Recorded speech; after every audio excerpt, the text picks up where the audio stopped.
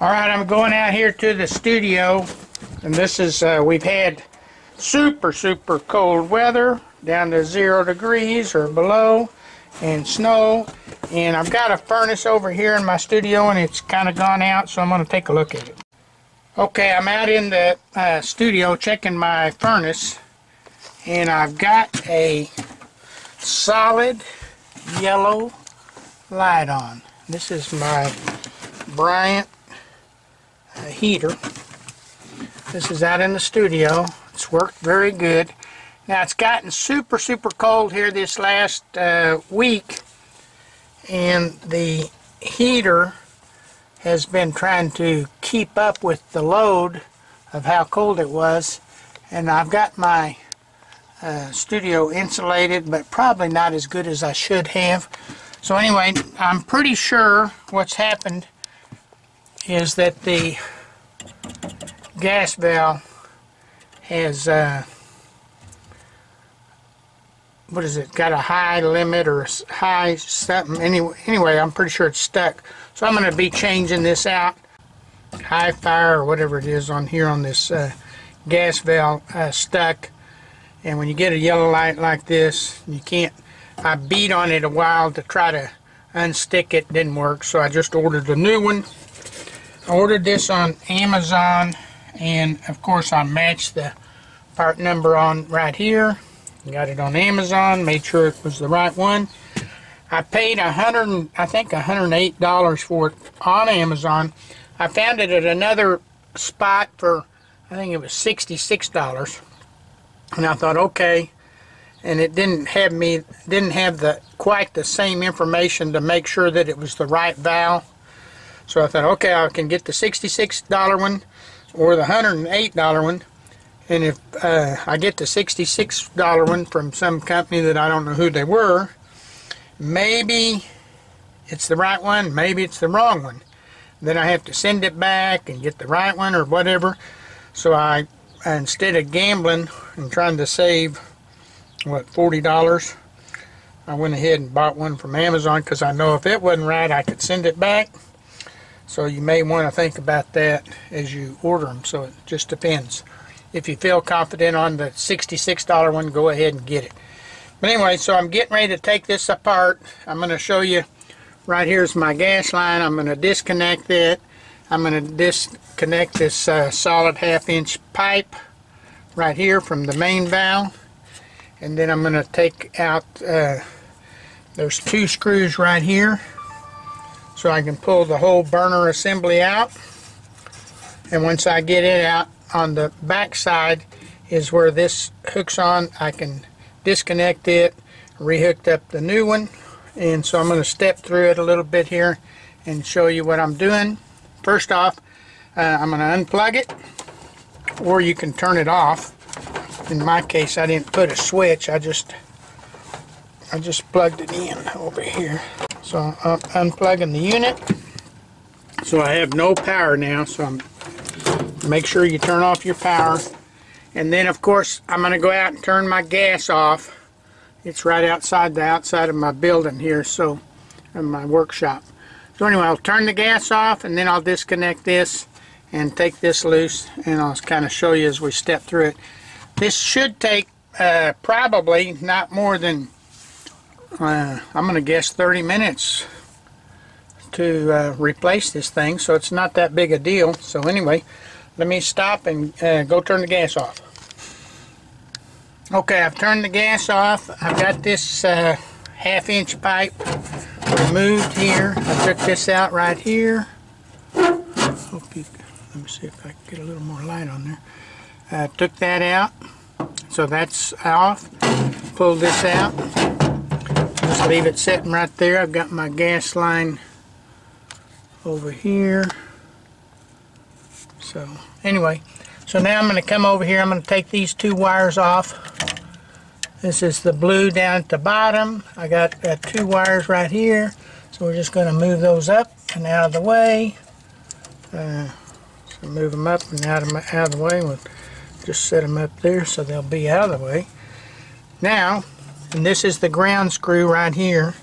So we're going to take that this off. When we get this off, this will let this whole burner assembly come out and the gas valve. So there's only 2 wires onto the gas valve, so we're in good shape. And it's on right now, so I'll turn it off, so it doesn't matter. I'm going to take this apart in a minute so we can look and see what happened to the inside of it. Let me get a couple more tools right here and take this off, and then we'll get to it. Okay, I just got these 2 screws out of here, and I'm going to show you how easy this thing is to take out. You just pull this out, pull it out like that. You got the whole unit out. So you got the burner assembly. There's the jets for the flame to come out. All we have to do is break this loose and put the new gas valve on. So I'm going to take this over here and on my workbench so I can break it loose, and we'll put the new assembly, the new gas valve on, the one that's right here over here in the box. So let me do that, and then I'll show it to you here in just a second. Here's a little thing that I did when I was taking this loose. I sprayed some WD-40 in here first, and then I put my crescent wrench right here, and I took this board. I put a board in here. I was going to use a pipe wrench on here, but I thought, man, that's just thin tubing. I don't want to dig into that or collapse it or anything like that. So I said, I'm just going to take a board right here to use this as the leverage point. So I held this here, and then I took my other hand and I twisted this around this way. So I put this here, and then I'm looking at it from the top here, which would be from your view right there.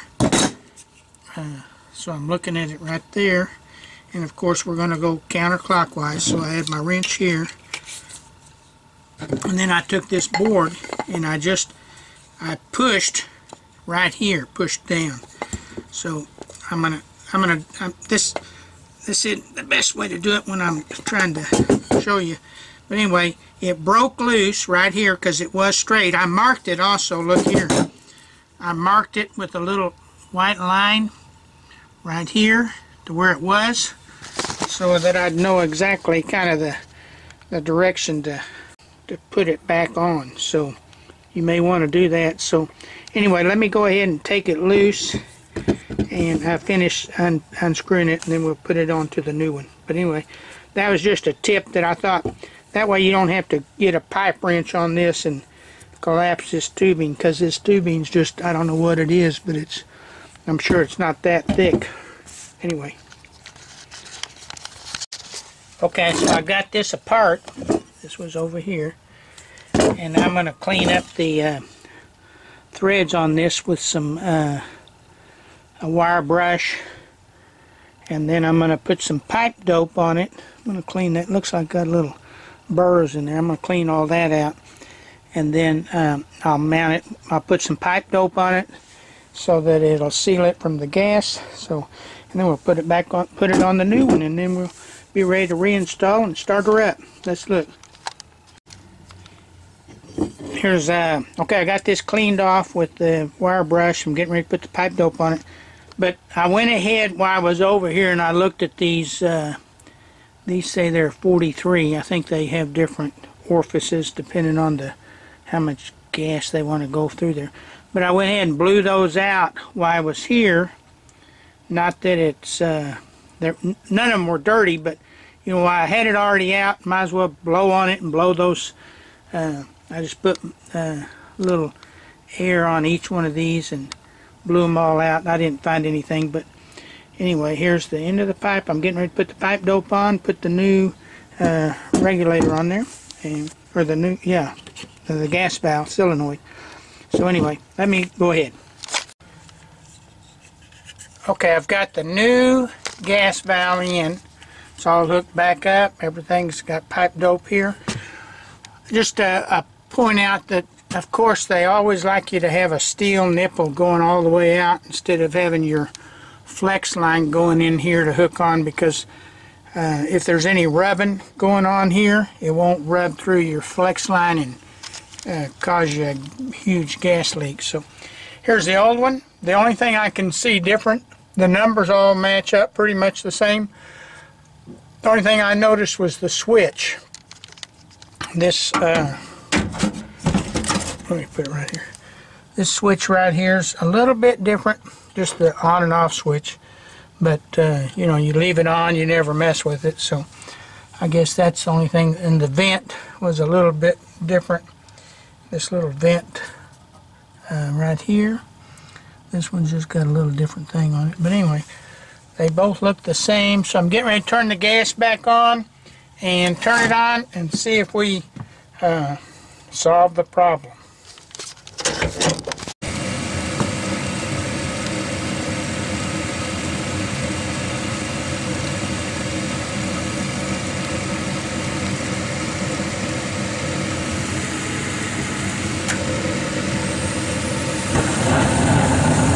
Okay, looks like we're back in business. So we've got the unit came back on.